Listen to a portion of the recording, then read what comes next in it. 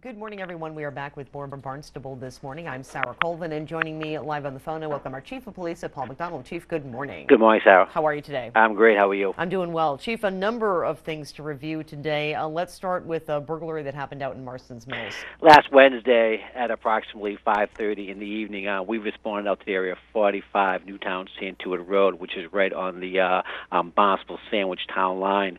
And while the officers were en route, they get a call for another call in progress, a possible beanie in progress at 155 Newtown Santuit Road. Upon their arrival, they spoke to the lady who owns the home. She stated that as she arrived home, there was a suspicious vehicle parked in her driveway. As she exited her vehicle, an individual ran from her house, jumped in the vehicle. She tried to stop that vehicle by opening the passenger side door. The individual was able to get the car in reverse, backed out, hitting her, knocking to the ground, and dragging her a short distance. The vehicle then took off. The responding officers, as they were approaching the scene, they had a good description of the vehicle. They saw the vehicle traveling up on Race Lane, heading into Sandwich. They initiated a felony stop. They stopped the vehicle just over the Sandwich Town line, and they ended up arresting an individual named Richard Herrera. He gave an address of 110 School Street, Marston Mills. However, we know he just moved down here. We know he just got out of jail. He just did an 8 to 10 year sentence in state prison, and we know he's a known Latin king. So he's a good guy to get off the street. He's a real bad guy, and he's being held currently right now for $25,000 cash bail. My goodness. So he will be behind bars for a little while. Yeah, he's a bad guy. I mean, this guy was just looking for unoccupied houses. I believe they're still doing the follow up on him while he's being held, and I believe they have him for at least another 4 or 5 beanies out in that area. He was just driving through that area, the Barnstable Sandwich Town line. We work closely with Sandwich detectives trying to identify the many bricks we possibly can, but we do expect there'll be a number of charges pending against him. Chief, is that a concern for you in the department as we're in this time of year where folks are leaving their summer homes and either going back up to the city or down to Florida, like there's many snowbirds here? Is that a concern for you that people may be canvassing those neighborhoods that they know people are going to be vacating their homes? It used to be. When I first started, that was a huge problem here in the Cape. We used to cover probably 60 to 70 beanies in the course of a week. Right now, if we have two or three breaks in the course of a week, that's high for us. So they certainly have changed. But in the old days, that was a huge concern. A lot of times, those breaks weren't even discovered. They'd close up, they'd lock up the cottage. Come around September, October. They wouldn't come back to the house. Come around until April or May. That's when they'd be reporting the break. A lot of times, we had no idea when they occurred. But you're right. In the old days, that was a huge problem. Not so much anymore right now. The times of people breaking in to steal TVs, stereos, artifacts. That's kind of gone. Right now, they do a break. They're going in. They're looking for the medicine cabinet. They're looking for drugs. They're looking for money. They're trying to get out quickly. Sure. So, Chief, let's talk about the Willow Tree Market armed robbery that happened Saturday night. A couple of 19-year-olds in trouble for this one. Yeah, that happened around 8:30 Saturday night at Willow Tree Market right there on Charles Street. A couple of individuals walked in. They're both wearing dark hooded sweatshirts. One individual, Cody Martin, walked right up to the cash register. The other individual went to the right by the coolers, and he was kind of standing there as a lookout.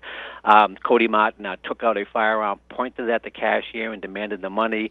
The cashier immediately recognized the individual as someone who frequents the mart all the time. He thought it was a joke at first, laughed, says, what's going on? This can't be happening. The guy then took out a gun. He looked at the gun. It was a small caliber pistol. He didn't think it was a real gun, thought it might be a cap gun. He said, I'm not giving you the money. Then the guy actually fired around. He fired around over the counter into the wall behind him. The individual then gave up all the money. Both individuals, they then took off running. One went to the right down towards Barnstable Road. The other one went towards left, up towards Winter Street. Both individuals were quickly identified by the detectives divisions, and then Sunday morning, a couple of patrol units found both individuals on Main Street, and then a third individual who was a juvenile, 17 years old. He was with them, and when they patted him down, they found a small caliber pistol on him, which we believe was the weapon involved in the armed robbery the previous night.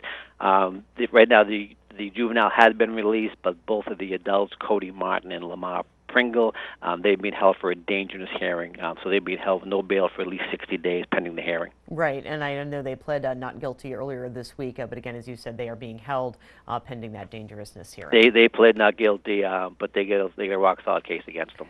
Great. Chief, again, we've been talking about this for the past week and a half, early voting. It's been an unbelievable turnout here at Town Hall, and I know that there were hours at the Barnstable Police Station on Saturday, also some really impressive numbers. So how did that go for you to have a steady stream of people coming in and out of BPD headquarters? It worked out well. Yeah, we talked to the clerk. The clerk wanted to have one day of voting on a Saturday. Of course, there are no other municipal buildings open in town except for the PD. We offered the PD to them.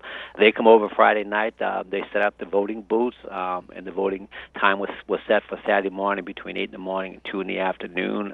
People started showing up right at 8 o'clock, and right through till 2 o'clock. And at the end of the day, we had exactly 600 people come in to early vote, which was a huge number. And this was the first time, to my knowledge, this ever happened here at the PD. So it was a great occurrence, and they're welcome to use the building whenever they want to. Great, and we'll see how early voting continues. But we've had 11% of voters already turn out. That's huge. Which is pretty That's amazing. huge. It really is. That's I think an average midterm election turnout for the entire day is 11%. So seeing that is a good thing. So yesterday, Chief, of course, ghouls and goblins, kids dressed up in Halloween costumes on Main Street for the annual Safe Trick or Treat event. Yep. But for the first time this year, I believe it was the first time, Main Street was closed to traffic, which I think was a really fantastic idea for the kids and the families. Well, we closed the Main Street down years ago. When we first started doing it, we closed it down. We closed it down from High School Road to C Street, and that was the only time we ever did it. When we first started off, there wasn't that many kids there, so over the year we decided to leave the street open.